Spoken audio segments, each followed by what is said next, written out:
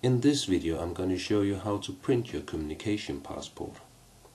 First, make sure you've opened the right one, so you're printing the right communication passport.